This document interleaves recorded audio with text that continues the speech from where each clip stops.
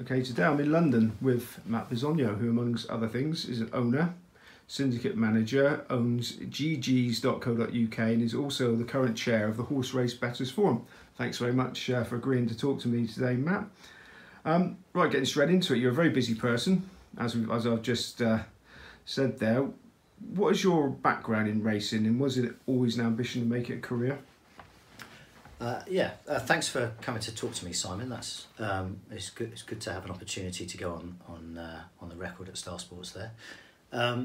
My background is not really racing. None of my family have been into racing or betting, so it's kind of the fire was stoked within me. I think I was about 18 when I first went into a betting shop and putting a little bet on the football, as you do, and then while you're working out your 2017 team accumulator for £1, there's this stuff going on in the background and there's this hieroglyphics on the wall, and you get drawn in, don't you? And that was the start of it. I came up to London 26 years ago now to do a degree, and I ended up working in the William Hill shops as a cashier first and then a seasonal manager, and then after I finished university I went to SIS. I worked in a text room there for not a long time, had a great time there. Quite a few of the lads that you might recognise on Twitter were in the text room at that time. Some good judges, some loud voices. Didn't earn any money, and then I went to do a proper job working in banking. I did that for about 10 years in software development, project management for retail banks, but always loved the racing in the background. And when I had enough of the banking, I decided that I'd try to start my own little business and see how I got on. And that was about 12 years ago, so yeah, been doing it ever since then. And that was ggs.co.uk? Well, I first had a little blog called Nag, the home of racing ranting, great days, and that morphed into GG's about 10 years ago. And GG's has changed actually, so when it started out it was a little, I had a product called Trainer Track Stats, which was essentially trainer statistics by course. And the GG site was a blog that supported that. And then about 5 years ago, in 2014, I took the punt. I licensed some data from Racing Post, and we started to build the race cards and form tools that now make up GG's Gold. So yeah, that's about 4.5 years old now, that particular part of the site. And you've also enjoyed some success as an owner and syndicate manager? Yeah, some success. It's a very up and down ride, being owning parts of horses. But yeah, since 2001 I got involved in racehorse syndicate ownership. I had a horse called Love's Design with Julia Fielden in Newmarket, and that lad won 7 for us. Jason Weaver, hard to believe he could do the weight.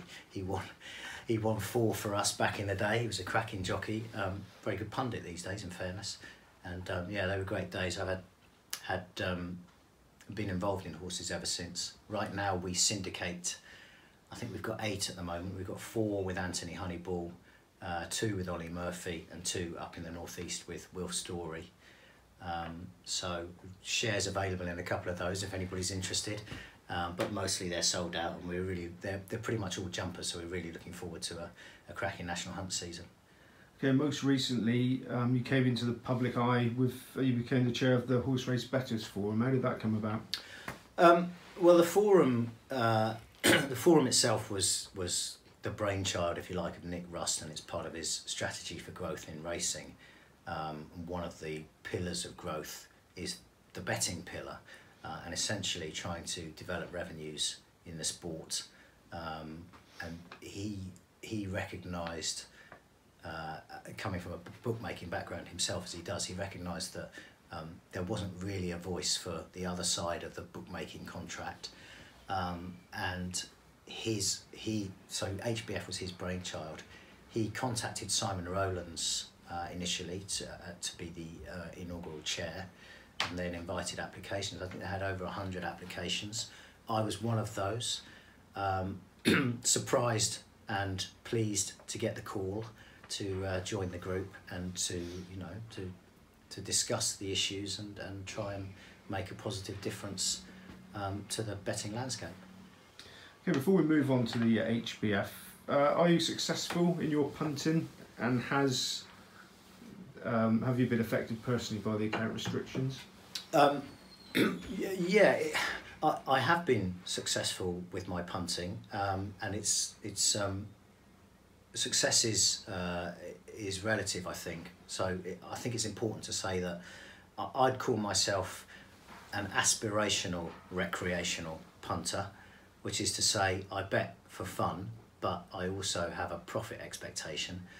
So I bet to win as well. The two are not mutually exclusive, obviously. And since 2012, I've made a profit every year, not fortunes. I have a day job and I can't live without that. But a few quid from year to year. I should caveat that by saying that last year I won about 50 quid, and this year I'm losing. Not a huge amount, but I hope to turn it around. And part of the reason I think that is the case is that I've been spending a lot of time doing sideline projects like the Horse Racing Bettors Forum. Right, moving on to the Horse Race Bettors Forum, you've been involved since its inception in 2015, if I've done my research correctly. Yes. And it's gone from an idea to having a voice in Parliament and the Lords in rapid time. What do you attribute to its success? I think there are a few factors. I think the fact that we've been that we were incepted by the BHA, by Nick Rust essentially, gave us a bit of leverage with racing stakeholders, the horsemen, the racecourses, and obviously the regulator, BHA themselves. I also think that we spent. HBF is a lobby group, and that means that our job is to ask other people to do stuff, to give us stuff, to give punters stuff. We are always going to be perceived as a slight irritant because we are always asking people to concede ground to us. I think one of the things that has led to some success on our part is that we've been quite fair-minded in the main about that, and I think we've fostered good relationships with people, not just within racing, but outside of racing. As you mentioned, that we were involved in a session at the House of Lords earlier in the year, and we had cross-house, cross-party support for the points that we were making there. We've also worked closely with the Gambling Commission, Information Commissioner's Office, Competition and Markets Authority, so external state regulators on various matters as well. And I think the fact that we've tried to do that in an even-handed way, notwithstanding that we're always essentially in the punter's corner, I think that has stood us in good stead and enabled us to affect the changes that we have done so far. The more cynical people might say that punters have never actually had it so good. Such fierce competition between the bookies. Why do they need their own body to protect them? Yeah, I think in my experience, most of the people who say that are bookmakers, so that's kind of, it's certainly a perspective. I do have some sympathy with it in terms of concessions and the like, but I think. From an HBF perspective and from a punter's body perspective, there are things like the state of dispute resolution. If a punter has a dispute on a bet, the customer support teams at some of these large organisations are not always as helpful as they can be. There are things like terms and conditions which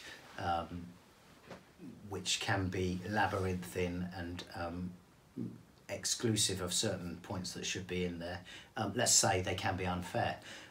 There are things like account verification procedures, for anti-money laundering and know your customer, which tend to happen at the point of withdrawal, not the point of deposit. There are things like problem gambling. There are a whole raft of things that affect the punter outside of the straight, the standard bet contract, that hitherto punters haven't really had a voice or somebody, kind of an ombudsman, which you'd get in other industry sectors, to support them in the fight against unfair practices. As a group, the HBF appear to have spent a lot of time championing the lot of a very small minority of punters, and that's the ones that win. Is this not concentrating on a group that can look after themselves and arguably, to borrow a phrase from Barney Curley, are takeout merchants and put nothing back into the game? Well, I probably touched on that point in my last answer. Our remit is a lot broader than simply, and I think that's the implication of your question, a minimum bet liability. To get to the point of minimum bet liability, first of all, there are lots of people who are restricted who are not winning punters, just caught up in the algo dragnet, and I think that there aren't many people who would have a different view on that. Secondly, we in HBF, in our suggestions, that minimum bet liability is one element of a charter that we're putting together and consulting on. We've set the threshold for that at 500 quid. Now in Victoria State in Australia, it's 2,000 Oz dollars, which is about 1,150 quid, I think. We've set it at a very low level, and I don't think it's set at a level that is kind of only beneficial to professional punters. It may not especially be beneficial to professional punters who may be looking to take out a good bit more than that. And most of those pros have already got their ways and means of getting on to the amount they want to. So I don't actually think that the minimum bet liability that we are proposing helps the serious pros at all. The big bookies have sort of made a veiled threats that if they adhere to that, they'll be taking away the concessions, taking away bog, and all the things that most punters that don't win enjoy, and gives them a bit of a chance. Do you think that's a bluff by them? No, I think it probably. I think market forces dictate that any bookmaker that takes away best odds guaranteed is going to suffer a backlash from that. I can see the argument for a separation between, let's call it a no frills account, where a punter has a right to bet to take out 500 quid, but doesn't have a right to get the best price guaranteed on that wager. So if I bet a horse 50 quid at tens, and that horse goes off at 14s, I get paid out at tens, and it's my judgment against the bookmaker. I personally wouldn't have a problem with that, and I think that's where we go to with minimum bet liability. So I don't see bog and MBL as being mutually exclusive, but I do think that right to bet is more of a right than right to concessions, if you see what I mean. So really what the ideal solution you're saying would be then is that the end restriction would be you don't get any bog, you don't get any concessions, but you can still back a horse to win a sensible amount of money. That'd be good for everybody. Yeah, well, I think there are different kinds of punter. There are punters who bet £2 or £5. They're not trying to take out more than 30 or 40 quid, and they lose money slowly as a result of best odds guaranteed. They're kept in the game longer. How bookmakers deal with that is up to them, but I think removing their concessions would be probably short-sighted. And then there are other punters who, as I say, these aspirational recreationals, they're not pro bettors, but they are trying to win. They are comfortable with the fact that they're trying to win, and that's okay actually, and they should be allowed to get a reasonable bet on, notwithstanding the fact that they shouldn't necessarily be allowed to have all sorts of bells and whistle concessions at the same time. I mean, quite apart from anything else, if you can't get a fiver at 3 to 1, with a bookmaker. It doesn't matter if you can get best odds guaranteed or not. No, absolutely. Finally, on this topic, racehorse bookmakers used to have to display a sign with an amount they would guarantee a horse to lose before they could do business. Could lobbying for a similar system be brought to bear for on-course layers? Would that be feasible? Sorry, could you say the question again? Bookmakers on course used to have to display a sign to say they would guarantee to lay a horse to lose a certain amount of money to any punter. Yeah. And that was a condition of their trading. Would that be a feasible thing to try and ask? You know, if the bookmaker won't take that bet, you can object to their license. So you mean an off-course bookmaker or a remote operator? Any bookmaker that is taking bets online from people in England, would it be feasible to try and object to their license, or put a clause in that they would have to agree to X amount of money per punter, as the racecourse bookies used to have to do? Right. I mean, the short answer is yes. I think that's reasonable. That's a personal opinion. I think the reality is that the licensing conditions and code of practice, the Gambling Commission are not going to be especially vexed by this at this time. So is it a realistic possibility? No. In terms of a more general term or condition that bookmakers should probably have in their list of T's and C's, I think there should be a statement that says if a customer shows an aptitude for winning, they may incur restrictions or closure, if that's going to be the case. I think the fact that a punter can open an account in good faith, expecting to try to win a few quid from their own endeavours, and then subsequently finding, maybe, you know, oftentimes on a losing account, and they've just happened to land on a shortener a couple of times, that their account is restricted without any reference to that in the terms and conditions, that doesn't seem right to me, and I really think that that's something that the Commission probably should look at in their review of fair terms and conditions currently. So a reasonable time scale would be quite good, because I've had a purple patch before following a mate's tips, had my account closed, and I'm back to winner since. You know, but that's really quick. That happens. Yeah, I'm sure people can find other people found that. I mean, I think that one of the things that HBF has done, and actually I've personally done, is I've spoken with a couple of, in fact, a few remote operators about this, and they all recognise that the algorithm can be a little bit too hasty in making a decision, and that they're probably losing quite a lot of what they would term profitable customers. And I don't think that that's good for their business. I don't think it's good for public perception. I don't think there's any winners in that situation.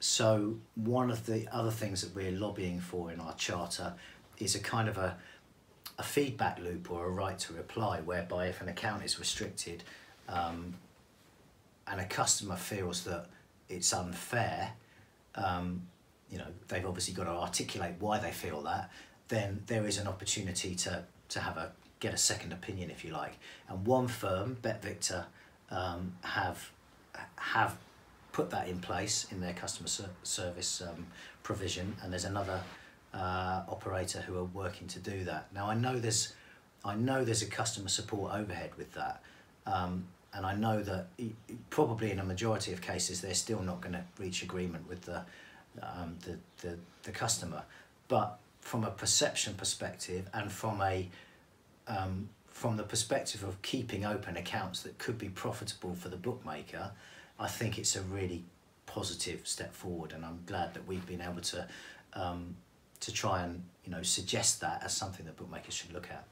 I mean, it may just be me being green, but I'm a bit shocked to find out that the trader's decision was an algorithm at the time. Yeah, well, okay, well, fine. I mean, you know, it's just I had no idea. Yeah.